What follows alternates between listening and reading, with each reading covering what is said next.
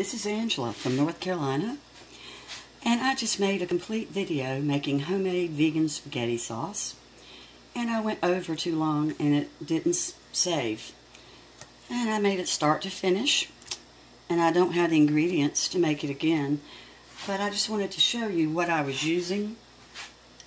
Most people that have tried the fake meat spaghetti don't really like it very much. I do. My preferred meat is this fresh Light Life Smart Ground that's in the vegetable section, but this is Mexican crumbles that we had with tacos the other night. So I'm using instead, this is at every grocery store in the frozen section, and it's the ultimate beefless ground.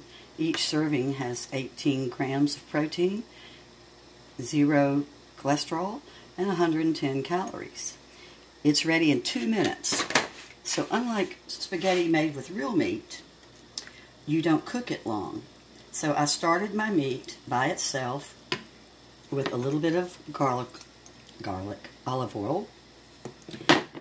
I then added chopped onion and 3 cloves of chopped garlic. I added a little bit of water at that time. Water plumps up the fake meat. I then added my spices. I put in my cayenne pepper, parsley. I had the fresh garlic, but I also used some garlic salt. I'm not a garlic salt person, but this spaghetti does taste better with garlic salt. I'm going to add a little bit more. I've got cayenne pepper.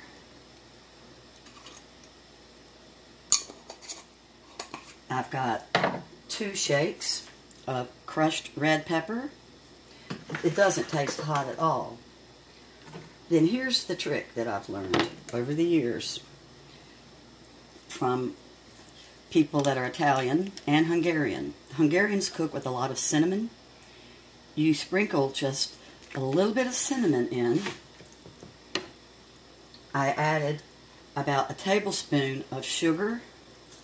I used real sugar because my husband is he's a diabetic, and normally I use sweet and low, but sweet and low is not good in this. Hungarians and Italian love the combination of cinnamon and sugar together in their spaghetti, and I'm telling you, it's incredible. Don't frown and say, oh, I'm not going to try it. You will love it. The whole house smells like heaven. So before I realized my video was lost, it was just about cooked. I have a few pieces of garlic that have not run clear yet. The onion is already clear. I have 2 chopped onions in here. And then I saved the bottom of the sauce, and I added some water to it, and it's going to go in the refrigerator along with the sauce. And then tonight, when we go to serve it, I will add this and then heat it back up over the stove. And right now, my pasta noodles are cooking in my pasta pot. I'm going to taste this and see what it needs. Oh my gosh, nothing. It's perfect. So it's got Himalayan rock salt, black pepper, garlic salt, cayenne, parsley, water, olive oil, a few red flakes, and your Himalayan salt with a touch of real sugar. It only takes 2 minutes for the meat to cook.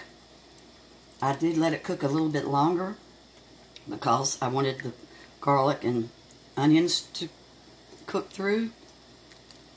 But I did not cook it more than 5 minutes. If you were to cook this all day, you would have a bowl of rubber tonight. And then this is my pasta pot. I don't know if any of you have one. I've had this one for about 25 years now. And you see how the pasta, it's like it's being cooked with jets. The water cooks and makes the pasta light as a feather. And you just lift it up and rinse off your pasta with cold water to get the starch off. And I don't use any salt or olive oil while I cook my pasta. Yeah, I feel it makes the pasta tough. After I've drained it, I add my olive oil to it, and no salt because I have salt in the spaghetti sauce. So if you ever want to give it a try, or take out some fake meat and give it a whirl, I highly recommend the fake meat spaghetti. Honestly, you won't know the difference. And this is absolutely delicious. If I hadn't already eaten, I would eat some now. Have a good day, and I hope everybody's staying warm where it's snowing. Unfortunately, we've been running our air conditioner and fans, but we hope it's about over now.